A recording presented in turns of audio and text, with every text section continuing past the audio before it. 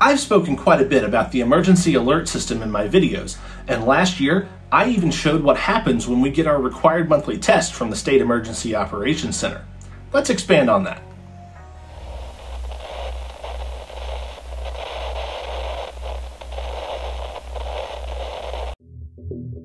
This video contains valid tones and sequences used in the emergency alert system. Do not play any part of this video on a radio or television broadcast to avoid violating Part 11, Section 45A of the FCC rules.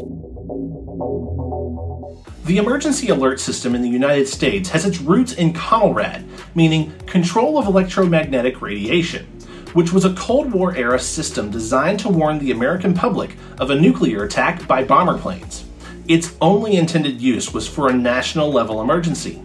In the early 1960s, as missiles replaced planes as a means to deliver nuclear weapons, CONELRAD was replaced by the Emergency Broadcast System, or EBS.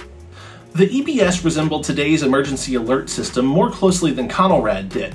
In CONELRAD and the early years of EBS, the activation signal was accomplished by turning a radio station's transmitter off and on repeatedly.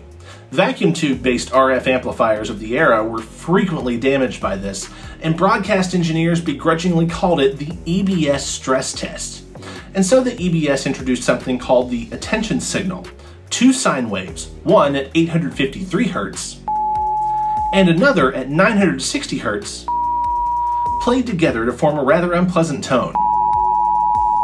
This attention signal remains in today's EAS and is only used in commercial and educational broadcast stations. By contrast, NOAA Weather Radio All Hazards uses a single 1050 Hz tone as their attention signal, which sounds like this. The structure of EBS also looked more like today's EAS. To throw off bomber planes, stations participating in CONELRAD would broadcast on one of two frequencies in a round-robin fashion, so the radio signals were coming from a different location every few minutes. The EBS introduced the concept of primary and participating stations, operating in a sort of daisy chain where down-level stations rebroadcast what they received from their primary stations. Not only does this general structure exist to this day, non-participating stations in all three systems have been required to completely stop all programming and turn off their transmitters in the event of a national-level emergency. In the 1970s, state and local authorities, as well as the National Weather Service, received permission to activate the emergency broadcast system on a smaller scale in response to localized emergencies like chemical spills and severe weather. These alerting sources had agreements in place with a primary station in a local area to originate messages in the emergency broadcast system. Participating stations were allowed to ignore state and local activations of the EBS.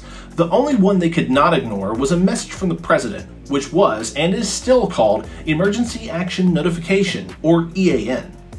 By the late 1980s, the flaws present in the EBS were becoming apparent. Inconsistent procedure documentation and inexperienced radio station operators led to widespread criticism of the system. FEMA, the FCC, and NOAA all worked together to develop some improvements, and on January 1st, 1997, the emergency broadcast system was replaced by the emergency alert system. The structure of the system was modified slightly from the EBS. This new multi-tiered structure allowed for logical entry points into the system, and NOAA Weather Radio All Hazards was officially included as a message originator. At the top is a network of 74 primary entry point, or national primary, broadcast stations, as well as a handful of national PEP sources like SiriusXM. Every one has a direct link to the FEMA Emergency Operations Center in Virginia. The vast majority of broadcast PEP stations are clear channel AM stations with large coverage areas that make them easy to directly monitor from other participating stations. Each state's emergency management agency submits a plan to FEMA and the FCC designating statewide primary stations and at least two local primary stations for specific geographic areas. EAS participants in these local service areas are required to monitor at least two local primary stations and usually encouraged to monitor the nearest NOAA Weather Radio All Hazards station serving their location. The local primary stations must also monitor the statewide primary stations and the PEP station serving their area. The most visible change in the EAS, at least from the standpoint of the general public, was the addition of the Specific Area Message Encoding Protocol, or SAME. SAME is used to start and end every message sent through the emergency alert system. It was developed by the National Weather Service in the early 1990s for use on NOAA Weather Radio All Hazards to allow users of weather radio receivers to control which locations activate the radio's built-in alarm. Previously, the 1050 Hz warning alarm tone would activate every weather radio receiver in the broadcast coverage area, leading to fatigue and disregard of potentially life-saving information. Same headers that precede EAS messages may sound like erratic buzzing noises, but it's actually a digital stream of data containing information about who the message is coming from, what is happening, a list of locations, usually counties or county equivalents like parishes or independent cities, the length of time the message should be considered valid, the time of issuance, and the station or source relaying the alert. This data is encoded using something called audio frequency shift keying. This just means the binary 0 is one frequency, 1562.5 Hz, and binary 1 is another, 2083.3 Hz. Each bit is only 1.92 milliseconds long for a data rate of 520.83 bits per second, so it's difficult for humans to hear anything but the weird buzzing noise. And if those audio frequencies sound oddly specific to you, that's just because the tone for a 0 is 3 cycles of a sine wave, and the tone for a 1 is 4 cycles, all in that 1.92 millisecond time frame. Since this is a really simple protocol without much resiliency, the data is transmitted 3 times so the receiving devices have a better chance of decoding the message. I won't go into too much technical detail here, but you can think of it as a really slow modem on a noisy phone line. I think I'm showing my age here. The most valuable feature of SAME is the ability to convey when the emergency message is finished and normal programming can resume. In the days of the emergency broadcast system, every broadcast station needed an operator on duty 24/7 to watch for and rebroadcast any EBS message received. Sometimes it wasn't clear when the emergency message was finished, so it was up to the person at the participant station to figure out when they could stop relaying programming from their primary station. For a real-world example of this, there is a video on YouTube of a recording from WHAS in Louisville, Kentucky on May 28, 1996, as tornadoes struck the area. You can hear several instances where the board operator activates the EBS attention signal to send emergency information to other stations, and sometimes it's not very clear when they move out of important emergency information and back into more news-type coverage. In today's emergency alert system, the end of every message is clearly defined by what is called the end of message, or EOM code. It's just the same data encoding as the header, but it simply encodes the letters NNNN sent 3 times. Every broadcast station participating in the emergency alert system must have a device something like this. This is the Digital Indec by Sage Alerting Systems.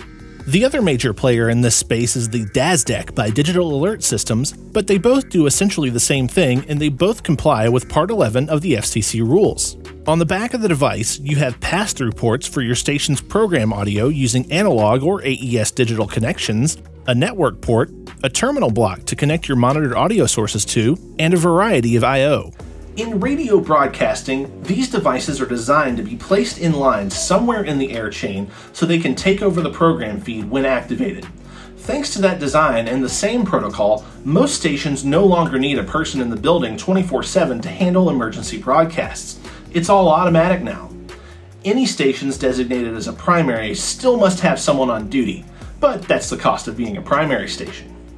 The rules and procedures within the emergency alert system are similar to what they were in its predecessor, the emergency broadcast system. In EBS, every station was required to activate the attention signal and read a test script once a week. In the EAS, this is called the required weekly test, and you've probably heard it before. It's just the same header and end of message code without an attention signal or audio message. Every station participating in the EAS runs this test. Weekly tests are not forwarded, just logged. A full EAS test message with attention signal and an audio message must run once a month, creatively called the required monthly test. These are usually originated at the state level and inserted at the state primary stations, which then filter down to local primary stations and the rest of the participants. Stations are required to rebroadcast any required monthly test they receive within 60 minutes. The only other message that is absolutely required to be rebroadcast is, unsurprisingly, the big one, the Emergency Action Notification, or EAN.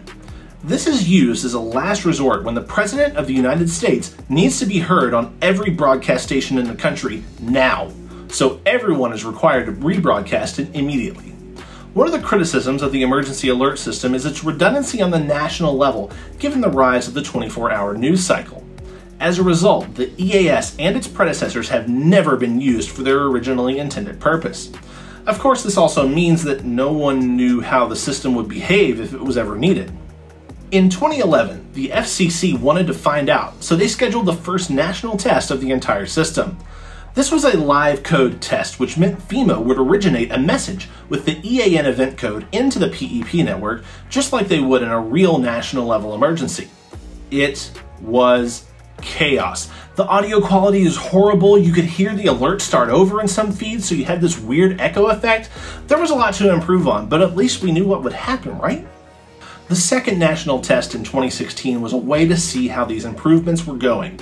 Notable changes here were the use of a new National Periodic Test, or NPT, event code, and a location code of 6 zeros, ostensibly meaning the entire United States, instead of the location code for Washington, D.C. used in the first one.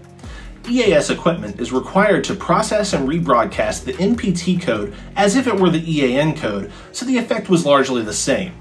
In addition to the 2011 and 2016 tests, national tests were run in 2017, 2018, 2019, and 2021.